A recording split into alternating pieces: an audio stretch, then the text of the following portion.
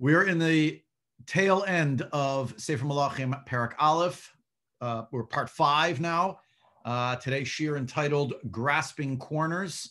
And we'll see the end of the parak just to cap it off. To review, we've had 4 parts already on the beginning of Sefer Melachim Alef. I hope you realize it's not just that I was diving extremely deep, but because I'm trying to give a little bit of an introduction to the book and the strange way that the book begins, the way in which there are varying political parties, literal and figurative, that are transpiring and that are jockeying for status, I suppose. The reality of the appeal to David HaMelech in terms of trying to understand the approach of Bathsheba and of Natan HaNavi and how they're trying to, if you will, right the ship in terms of the process that was promised, that it was meant to be a transfer of leadership specifically over to Shlomo, and that wasn't happening, and sort of put things to set things aright. In the 4th part, we talked about trying to talk about the notion of the fraternal king and the idea of Shlomo as a fraternal king, but also David at the end of his life. We looked in Divrei Hayamim at some of the speeches, the end of David HaMelech's life, the way in which he spoke to the people. Still, it would seem, at a time of strength and vigor. You don't hear mentioned that he's old or infirm, barring the story at the beginning, which may be a story that, you know, is enough of an indication he was out of the loop, etc. What we did not cover last shir, which we'll finish up today, is the end of chapter 1. I'm in the Korentanach, page 401. No, 402, made a mistake. And if you look up that section, you will find that there is a description in the this machine outside where I'm giving the shir. There's a description of what happens when the news reaches Adoniyahu and his party. They are meeting and having a party south of the Har HaBayit in an area known as Ein Rogel. If you look at Pasuk Mem, it describes the people who are singing and dancing, and this hyperbolic statement that the whole earth was cracked open, it's split open as a result of their sound, of this the sounds that they were making with all of the instruments and the screaming and the shouting and the revelry. Pasuk Mem Aleph, verse 41. So Kings chapter 1, verse 41. Vayishma Adoniyahu v'chol hakruim asher ito v'hem kilu la'echol.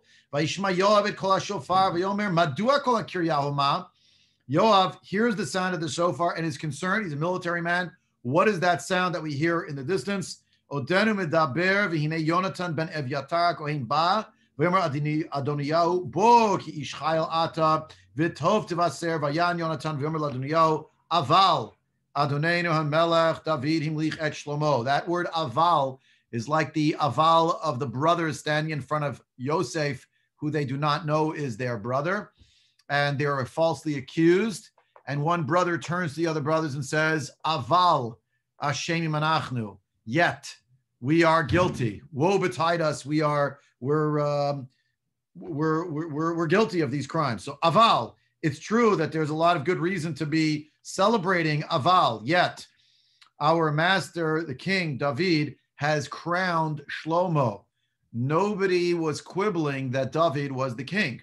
The question was, had its time passed, and was the play passing to the next player, so to speak, to another king? Adoniyahu thought it was him, and in fact, it's Shlomo. Vayishlach ito HaMelech et Tzadok, the description of Yonatan ben Evyatar. Vayishlach ito HaMelech et Tzadok HaKohen bet Natan HaNavi uvnayahu ben Yehoyada v'akreti v'apleti v'akivu to al pir dat HaMelech. They have put him up on the mule of the king, and all these people are in the entourage. There's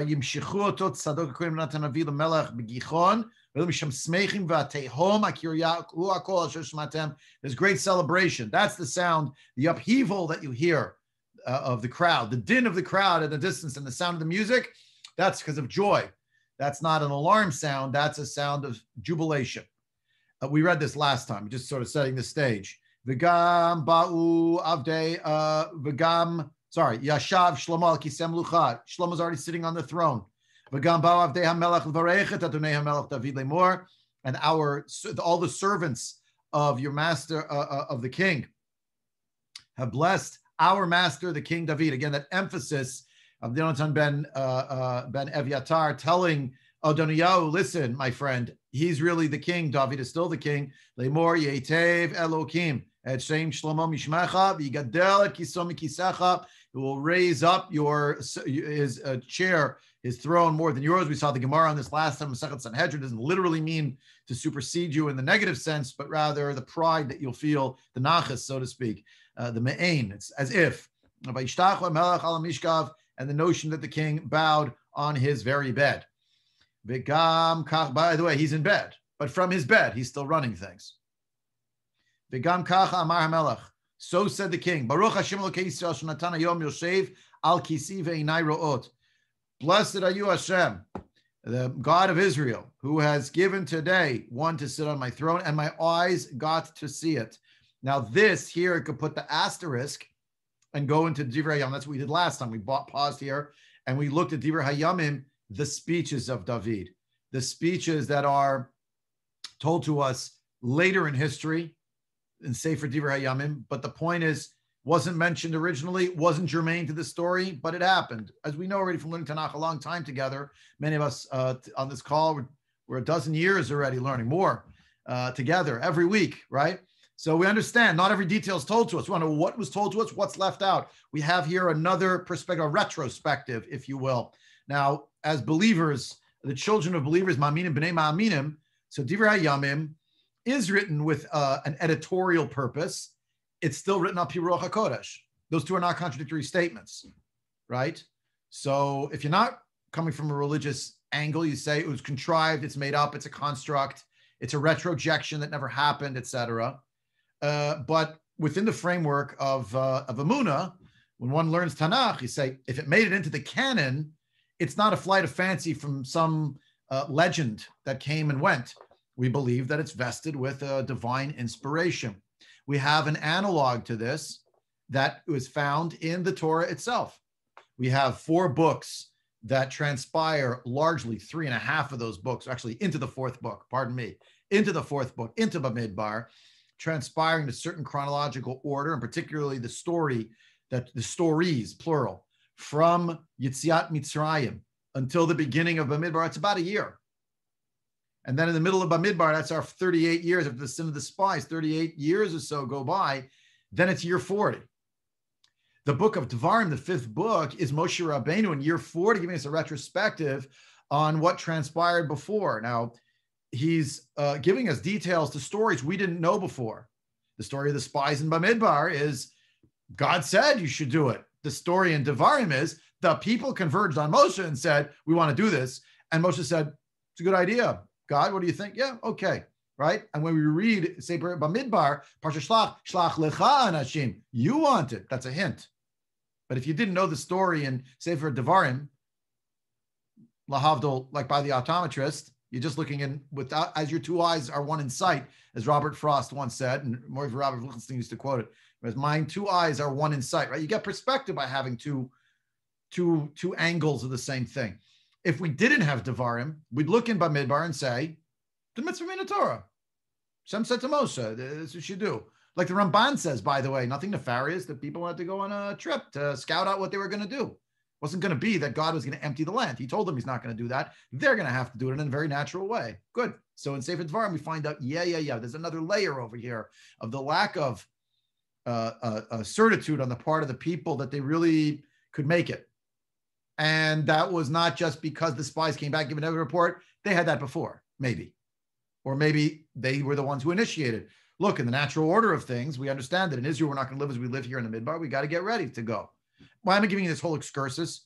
I want you to realize that there is a very important reason why Melachim Alef tells the story from one perspective, Divrei Hayamim tells us from the other perspective. I guess the difference is Moshe Rabbeinu lived through, and many of the people in Sefer Devarim had lived through the events 40 years earlier. So Moshe wasn't telling them details. It was a new generation, but there were kids who were still alive from then, right? And it's the same man. It's Moshe Rabbeinu. Moshe Emet v'Torato Emet. Here it is a difference of hundreds of years between the authorship of Sefer Divrei Hayamim and Sefer Melachim. Okay. But here you would put the asterisk on this pasuk and say, insert all the different speeches that David gave to the people collectively is in this spot. How do I know? Because after this, if you keep going in the story, which we'll see today, you don't hear David making any public pronouncements. It's over. So when did he say that? Probably right here. My eyes have seen it. Asterisk, turn to Divrei Yamim. We saw that already inside all different speeches and the whole retrospective, the story of how we got to this place and what the Navi had told David, Natan Navi, about Shlomo, his charge to Shlomo. We will have to go back to see. I skipped it. There's a direct charge that David gives to Shlomo, which is a beautiful charge. We'll see a little bit of it in Parak Bet, but the more filled out edition, the more spiritual version in a certain way, I'd say it that way. Nevi'im on a higher spiritual plane than Ketuvim, but in terms of the content and the richness of it, there seems to be more going on. Of course, when we get to Parak Bet shortly, there's going to be a cringeworthy element almost to reading that parak when we see what's going on. But first, there's like 5 psukim left. Verse 49. So, Vayecherdu. This was all what Yonatan ben Aviatar reporting to Adoniyahu and his people. Everyone was very afraid. I don't want to be seen here, right? If I'm on camera that I was at the table, I'm a rebel now. So everyone was scared. They got up. All people were invited, and everyone went scattered. He ran and he grabbed hold of the corners of the altar. Which altar? What altar? Where altar? Vayugadli Shlomo lemor, hine Adoniyahu yarei et hamelach Shlomo, v'hine achaz bekarnot hamizbeach lemor, yishava li chayom hamelach Shlomo im yamit et avdo becharev. And the word came to Shlomo, behold, Adoniyahu is afraid of you, King Shlomo, referring to him as Hamelach Shlomo. He's grabbed onto the corners of the altar, and he's telling everyone, I want an oath of amnesty from the new king, King Shlomo, right? That he shouldn't kill me by the sword. Vayomer Shlomo, im yel ben chaya lo yipol misarato artzav imra'at imatzev avamet. Shlomo says, if he'll be, a good guy, a ben chayil means he'll be a man of valor, basically, be honorable. Then not a hair will fall from his head to the ground. But if he misbehaves, then he will get killed. Vayishlach hamelech Shlomo, vayoriduhu me'al hamizbeach, vayavo, vayishtachu l'melech Shlomo, v'yomer lo Shlomo, lech leveitecha. He comes to Shlomo, no words are exchanged. He bows to him, and Shlomo then says to him, go home. Go home. That's the whole interaction. The two brothers, by the way, not full brothers, they're half brothers, but that's the extent of their interaction. Yeah. Look with me on the screen at some makorot here in terms of just filling out this section, grasping at the corners. So first of all, where is this mizbeach that he grabbed onto? Two views, Rashi and Radak. Rashi writes, Shaya begivon. Amar, he said to himself, Haruge beitin nikbarn bekivrei beitin, amut kan vekaver bekivrei avotai. The Medrash Tanchuma says he was in this place in Giv'on because he decided that I'll be buried in my forefathers' kever, because I don't want to be buried where the dead who are put to death by a court are buried. So I'd rather be buried in my family burial plot. Where's that? In Giv'on. Where's Giv'on? It's right over here. Now, just to orient you, Yerushalayim, this is still in the area of Yerushalayim. This is northern Yerushalayim here.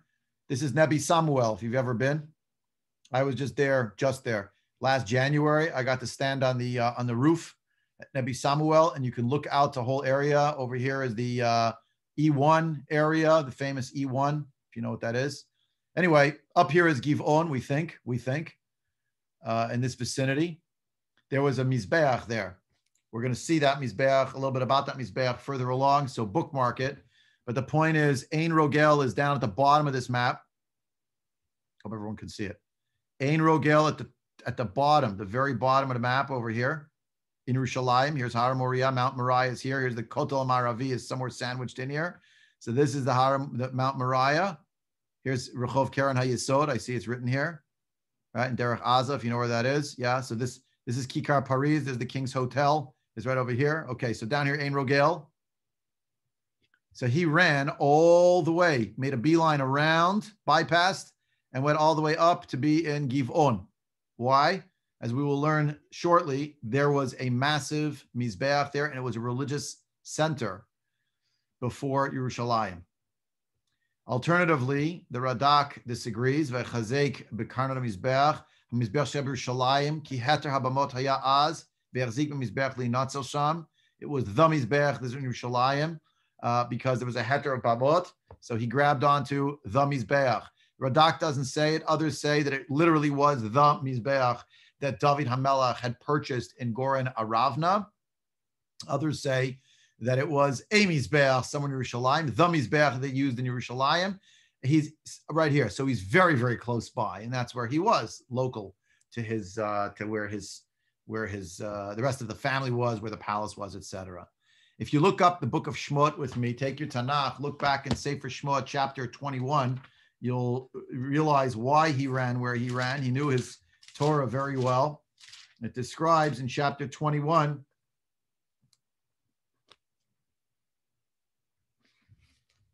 in Parshat Mishpatim, there's actually two things here.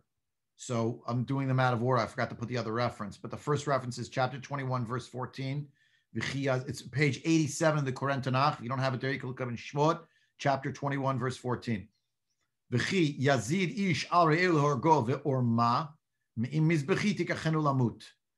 a person will plot and conspire to kill their friend, they do kill their friend in a stealthy manner, take them even off of my Mizbeach, and they shall die. The idea that the Mizbeach will not be a place that they can run to hide or take refuge. Why would I think that? Why would I have any thought in that regard? Same page in the Koren Tanakh, page 87, or you can look it up in chapter 20 and look at verse 22. Verse 22. Chapter 20, verse 22. So, or 21. Build for me a Mizbeach, Hashem says, Mizbach Adamat Asli, V'zvachta Lavet Olotechavet, Shlamechabet Sonchavet B'karecha, V'chol HaKom Asher Yizkiret Shmi Avoy Lechu V'raticha. Build a Mizbeach, build it out of earth, tethered to the earth, built out of earth. By the by, that is what they basically build. It's constructed of wood covered in bronze, but it has to be filled inside with earth so that it's attached to the ground. It's very there's an organic component, the connection to the Adama. Not for now, but if you build it out of stones, which by the by, in the early years they are building it out of stones.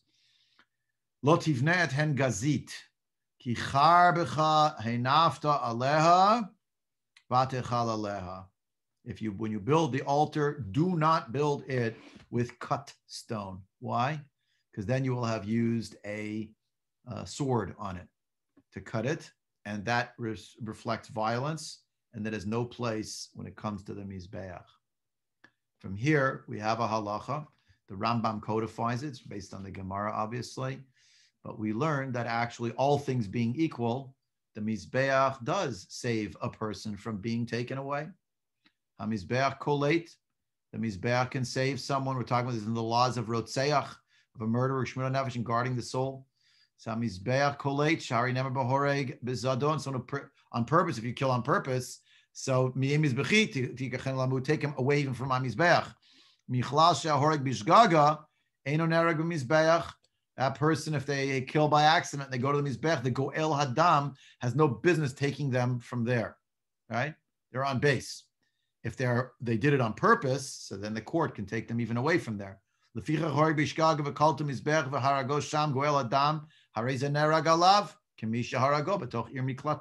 you killed them in a city of refuge. It tells you where this is. It has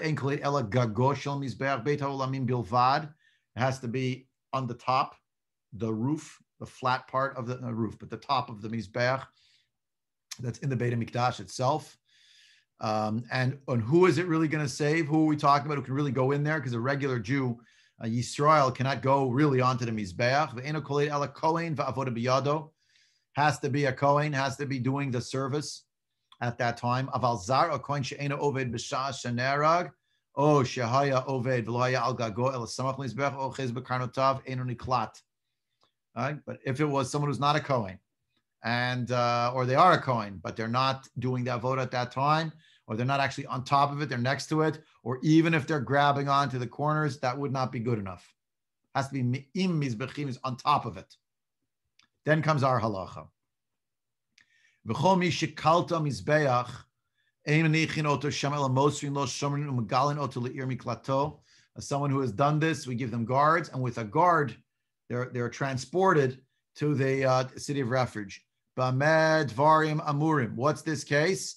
B'mechuyav galut, a person who is obligated to be sent to exile. Aval mishapacha min hamelach shlo yahargenu b'din hamalchut o mi beit din shlo yahargenu b'horat sha'ah uvarach lamizbeach. But a person who's afraid of the king, they should not be killed on account of national issues, or who's afraid of the court that they are going to kill him extrajudicially, extrajudicial hora'at sha'ah, temporary injunction. I mean, for that person, it'll be pretty permanent, but for everybody else, temporary injunction that they're not going to use due process, called martial law or something. So if they ran to the mizbech v'nismachlo, and they're next to it, not on, but next to it, va'afilu hayazar, even if they were not a Kohen, Hayreza nitzal, to be saved. Ve'in lochin oto me'al mizbech lamut le'olam elim kenit chayev mitat beitin be'edut gemura ba'atra kishar kol harugei beitin tamid. Yeah.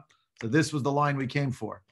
We learned that there's a halacha. Obviously, Adoniyahu knew his Rambam, so he understood that the Rambam says, being anachronistic, obviously, but there was an understanding, there's a tradition that one could run and find refuge in that spot, and that you can't touch them, because they're there, they're in that place, and they're on base. They're on base. They did something, and Shlomo knows this also, so he gives a certain reassurance. Now, what did Adoniyahu say? Swear to me today. Today was the day of the inauguration. The minig of the kings is amnesty on the day that he is king. Ki hu yom chesed. It's a day of kindness. He's in a good mood. He just became the king. It sounds a bit familiar maybe to a certain holiday that we celebrate annually, in the day of the coronation, which is also the day of judgment, is also a day of great mercy, because that was the day we kinged the king. We gave him the crown. Lachein amar lo kayom. Swear to me today. Give me the promise today. Why? Because today's the day of your inauguration, your coronation. Bifrat ki hayom humlach v'nichna techef. So he automatically, right away, Adoniyahu said, I once you were crowned, sire, I'm completely subservient to you. I'm just taking out an insurance card. I'm hiding out, holding on to the corner of his back.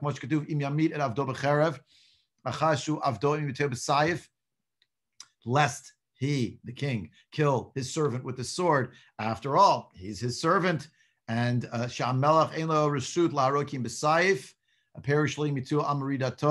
king, when the king kills someone, they kill with a sword. Why? That's the process. That's the halachic process.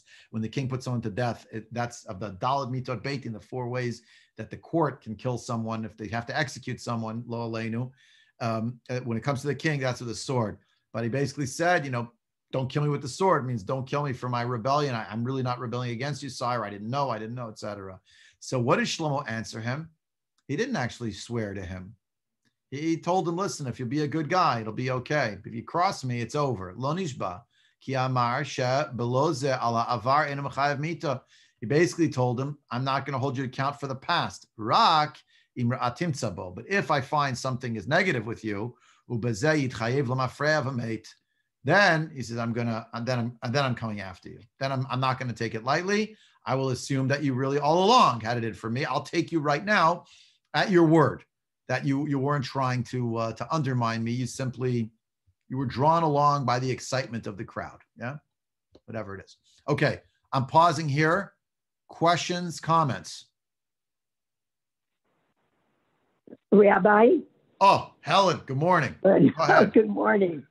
How come Abraham doesn't know this rule that you don't kill on the Mizbeach?